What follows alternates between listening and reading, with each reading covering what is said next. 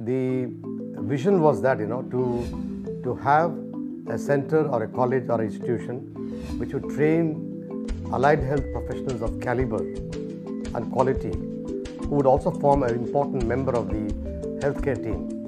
The healthcare team actually, 60% of which comprises of the allied health professionals in the US. I'm sure it's the same in India too. But the faculty over here, they're very well qualified and they make every effort to keep up with the changes in the medical field. They organize workshops for the students as well. And a lot of them have PhDs.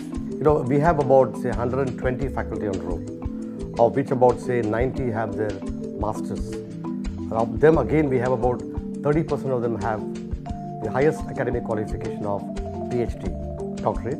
There have been quite a few actually. When it comes to content, when it comes to being updated about the latest news and the latest developments in the field, there is no question, they are the best.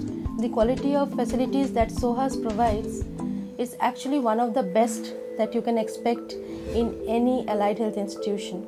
We are attached to one of the largest tertiary care hospital, Kasturba Hospital.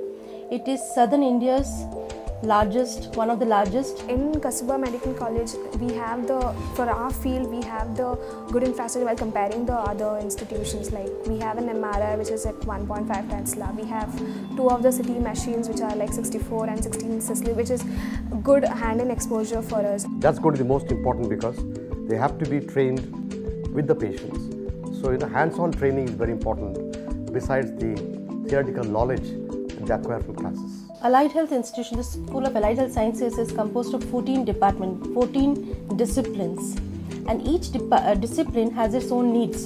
So as and when the industry changes, like I can talk in terms of the health information. So as and when electronic medical records came or there was a requirement for health informatics professionals, we introduced courses to specifically equip or to cater to that gap that was created because of this requirement. The career options, right, I think I would say is excellent.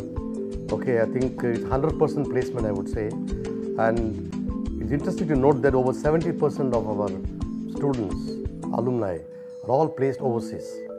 To the future students, you will have to work hard, but that's all a part of the game.